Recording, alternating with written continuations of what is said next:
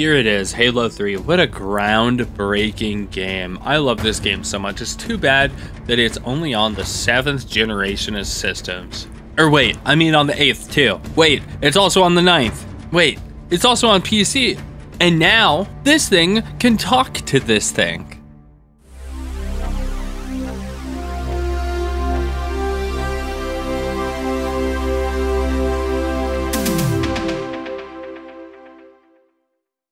So Halo Infinite came out in December of 2021. This is almost 6 months ago. The Master Chief Collection came out in 2014, and Halo 3 came out all the way back in 2007. These are spanning across different console generations, Halo 3 being aimed at Xbox 360, Master Chief being aimed at Xbox One, and Halo Infinite, of course, being aimed at the Xbox Series S and X. But here we are with the new features and functionality for Halo 3. This is a game that came out almost 15 years ago. Now, this is something relatively new for the gaming industry, but Microsoft's been pretty good about doing things for accessibility. You can look at their special controller they have, where you can mix and match different parts so that people who have a hard time with controllers can still play video games. And something I'm so happy that they're doing with the Master Chief Collection is Halo 3 and Halo 3 ODST now have crossplay between the Xboxes and the PCs, which is just so nice for accessibility.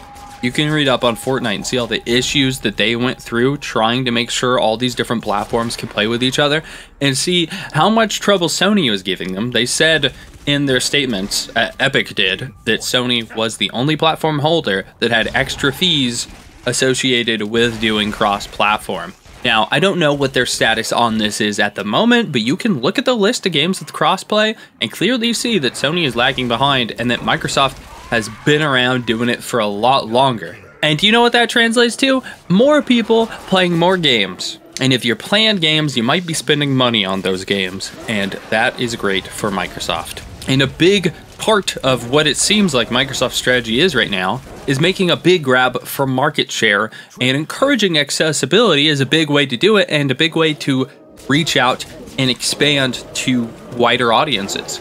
If I don't want to play a game because I can't play with my friends, then obviously I'm not going to be spending any money on that game. And if I don't spend any money on my Microsoft platform, then Microsoft isn't going to be making anything. If you have where people can play on different platforms, then they'll probably also be able to pay on those platforms. Now, I love Halo, but I hadn't really felt like replaying it until recently when I was playing with someone who was on Xbox. I have the Master Chief Collection on PC, I have Game Pass, but I had to play it on my Xbox so that we could play through together.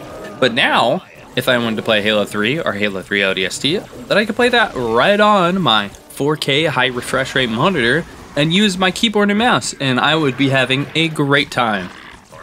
Now, Halo 3 was one of the first online games that I really sank my teeth into in terms of being able to just jump into it and play campaign and then play some custom games and whatever. I didn't have a lot of money for a lot of games, so I really just milked that, and most of my friends at the time were the same exact way, so we were able to really get things going with that one game. And the fact that I can still do that is fantastic, especially for what started out as a console exclusive. And on top of that, they've been improving the game.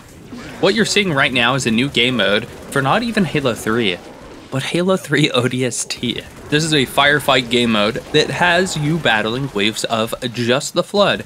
And let me tell you, I died a few times on here and I'm only playing on normal.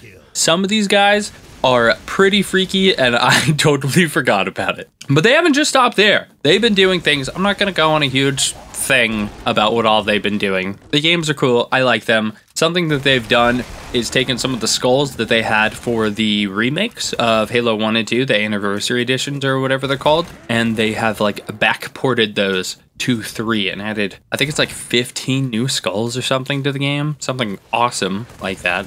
You still just play the hell out of campaign over and over and try the different skulls. And it's support like that that I hope can kind of push the industry into being able to make games last and give us the ability to relive our experiences and memories of the games like this is 2 console generations ago.